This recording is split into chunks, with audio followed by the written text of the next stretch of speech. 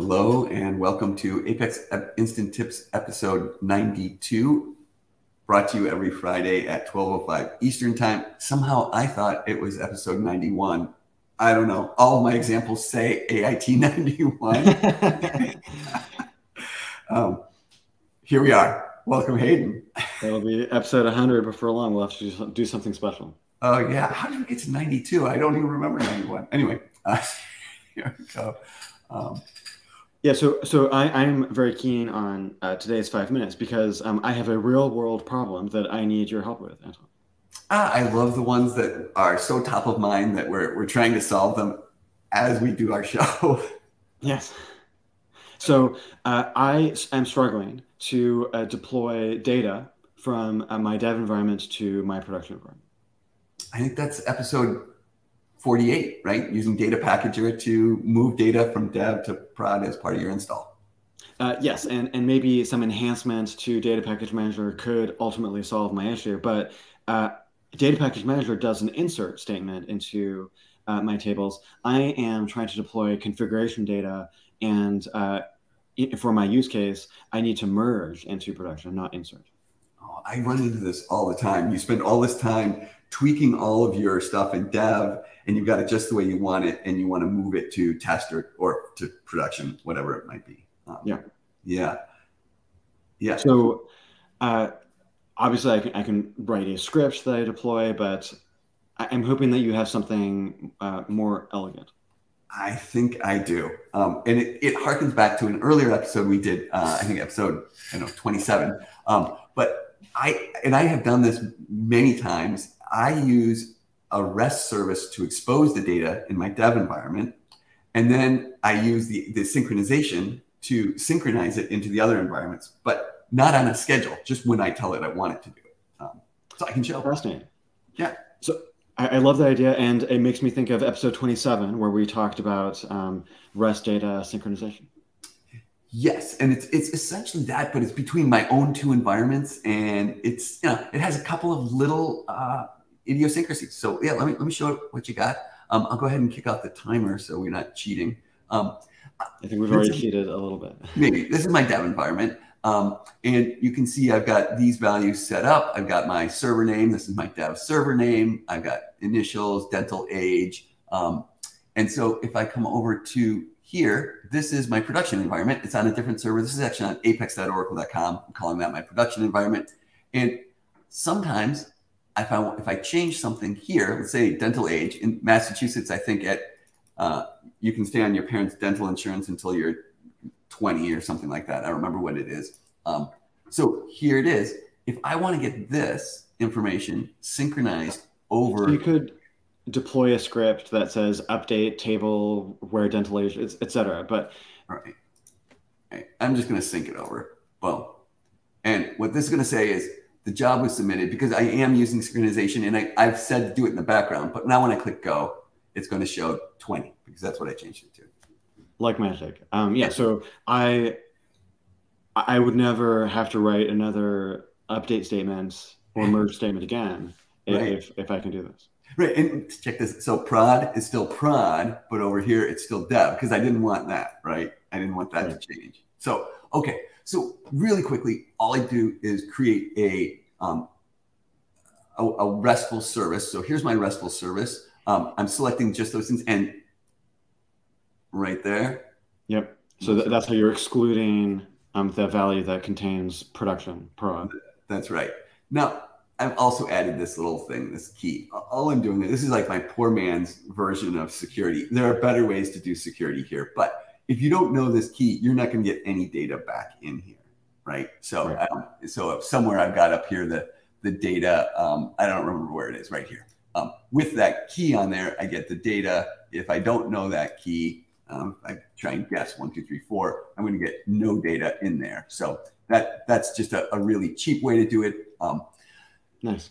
So finally, and then on the production end of things, as we demonstrated in episode 27, you can consume this data in the Apex utilities, the REST data sources. Right. So I created a REST data source. Here's my REST data source, and I did the super easy. I created it. I just, went through. I'm not going to spend a lot of time here. Test. I put in that endpoint that we were just talking about right here. Actually, it's ABC 1, 2, 3 ABC, just so that I get some data back here. And so I just went through this little wizard. It's the same thing that it just goes through. It figures out you want. I'm not going to click next here because I don't want to create another one, but we can take a look at it. Here it is. Were there any pitfalls to consuming this RESTful service? I would say, yeah, there is. The first thing you have to do is, if you want to, and you want to do a merge, you have to identify one of your columns as a primary key column, one or more. So in this case, it's my ID. In fact, the domain plus the var name are a logical primary key. So I could have done that, but I identified the primary key as this. In your production environment, you might have, you might want to look at them using the logical name, though. It depends on what your environment is.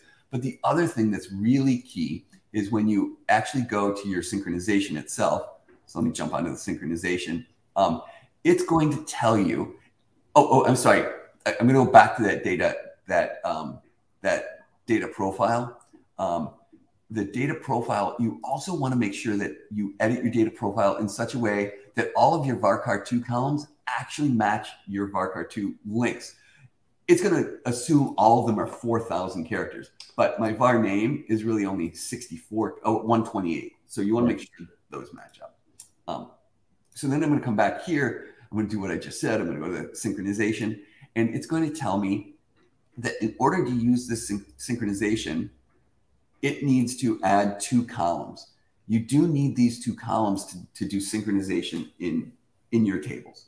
So all you have to do is click the alter table. It'll actually run it for you. They make it super easy for you. Yeah. So you run the SQL, it adds those 2 columns to your table, and then you're off to the races. Exactly. So then you just need to figure out how to do it. And all I'm going to say really quickly is you add your button. Your button has a process, and that's your process. Just synchronize data. That's your static ID.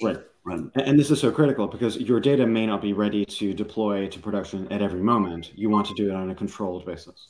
That's exactly right. Now, I'm going to point out one thing. I've gone over time now. That was our 5-minute mark.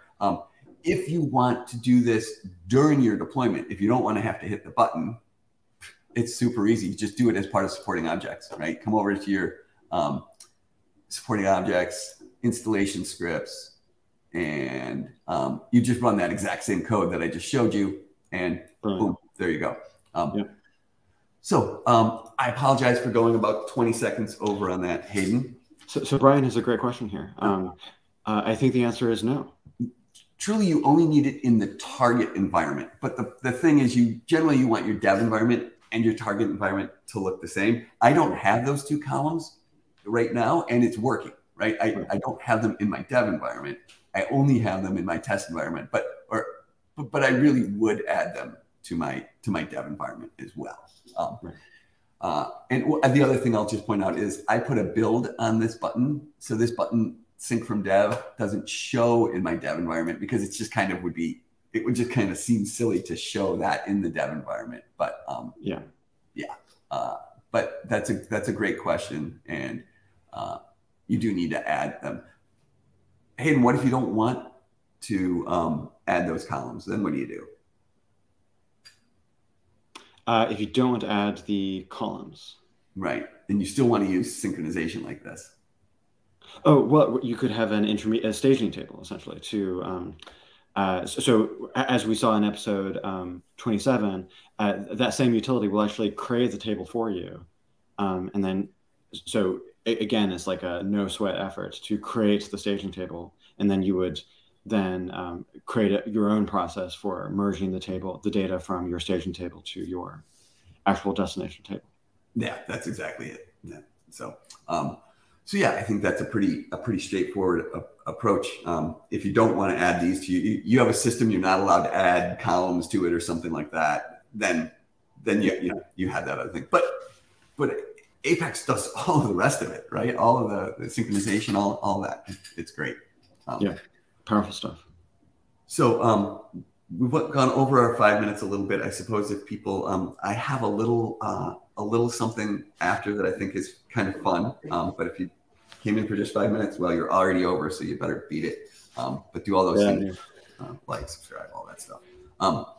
So Hayden, the other thing that I have is, and I just found out about it through, well, I found about it roundabout, but ultimately through a tweet by Chris Saxon. And I understand that the working name for this is SQuizL. Essentially, it's Wordle, but with SQL. So, and I'm going to go ahead and share it here. I don't know if it's big enough, but you much like Wordle, you have to pick 5 letters and check to see if it's the right one. With SQuizL, you have to pick 5 different pieces from SQL snippets to come up with a valid SQL statement. And not just any valid SQL statement, the valid SQL statement of the day.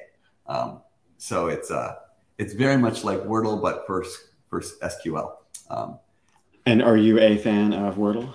I actually do like Wordle. I don't do it every day just because I don't think about it. But where can we play SQuizL? That's the question. devgym.oracle.com. Yeah, devgym.oracle.com. But Chris Saxon has a tweet about it here. I think we're going to put a link to Chris's tweet here so that people can respond to him as well. So that will be on the screen or in the notes or something like that. The link to, I suppose we could put the link to both. So that's it right there. I think it's, well, I think it's F*P = 10001 on the DevGym. So I love to hear if people play it. I've only heard about it minutes ago, so I haven't actually played it yet myself. So I'm excited to give it a try. Yeah, no, that's awesome. Very creative on behalf of the dev team, the DevGym team. Yeah, it's funny because it's built with Apex, and I've been looking for a project like this to just for fun, like something like this. I wish I had thought of it. Now I've got to come up with something to equally entertaining. Right. I'll be happy to consume it. Yeah, excellent. Well, Hayden, people have wasted a perfectly good 12 minutes with us today. Yeah. I say we let them have their lunch. And me too. All right. Yeah. So do all the things. Tell your mom about the show. See you next week. See you guys.